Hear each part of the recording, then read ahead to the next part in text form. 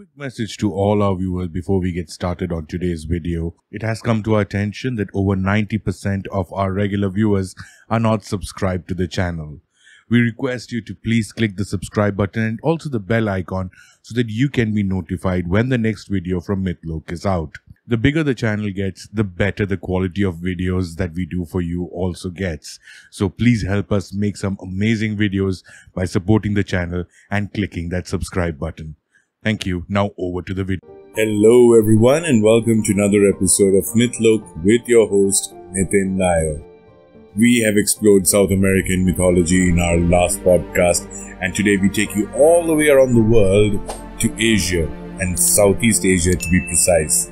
Now, one of the regions that has completely enamored me is the Philippines. I've had the pleasure of interacting with many Filipinos during my lifetime, and I truly believe that the kind of cultural importance that they hold in the region is second to none.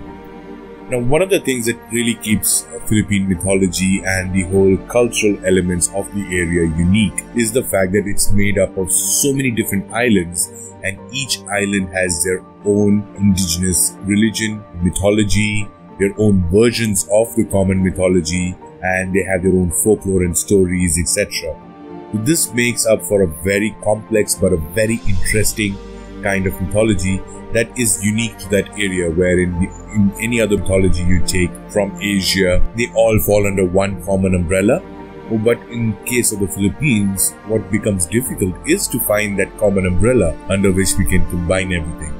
But we at Mythology, we've decided to give it a common identity and try and bring in as many different characters from the various mythologies into one common umbrella. The first character that we will explore from Philippine mythology is a mortal or a human being who is supposed to be a master craftsman and a warrior. This is the story of Tuwang. Now, Tuwang is the epic hero of the Manobo people located on the central part of Mindanao, about 80 kilometers by road and trail northwest of Davao City. He is believed to be a one-man campaign against evil to protect his people. Now, at the onset, it is very clear that his loyalties lie with his people or his village, or in the case of the grander context, it's about his island or his people. He does farming for his people and is treated as a leader or a bagani, a warrior who has taken many human lives.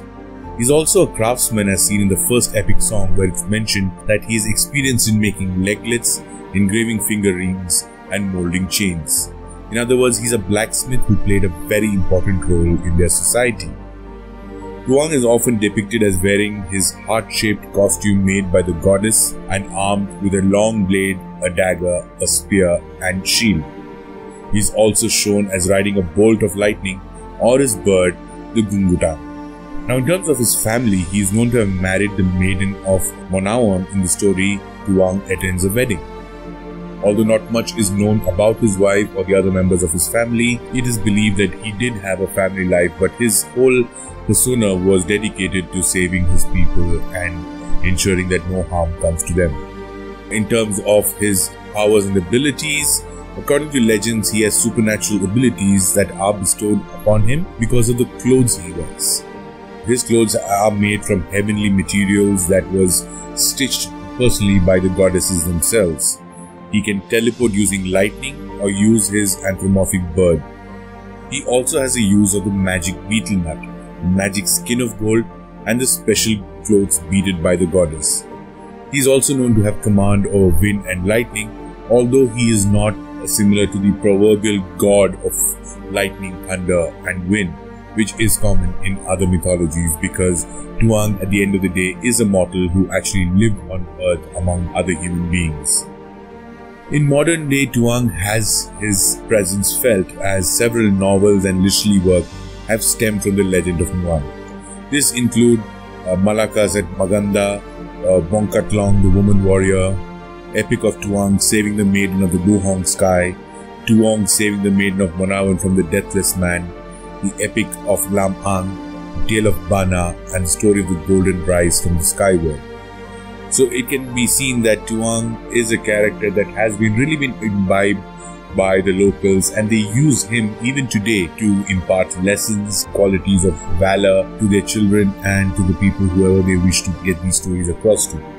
Another interesting factor is that there are stories that are modern creations that have been attributed to Tuwang. So the line of him being a mythical character and a fictional character of modern literature becomes really blurred. But the people of the Mindanao region believe that Tuwang was a real character who lived a long time ago and who actually helped them be what they are today. We will be covering a lot more of Philippine mythology and its neighboring Southeast Asian mythologies in the days to come. So don't forget to click subscribe to our podcast on whichever platform that you listen to. Give us a like, a review if you can, and tell everyone to listen to Mythloke. This is your host Nitin Nair signing off, reminding you once again that Mythloke is the home of mythology.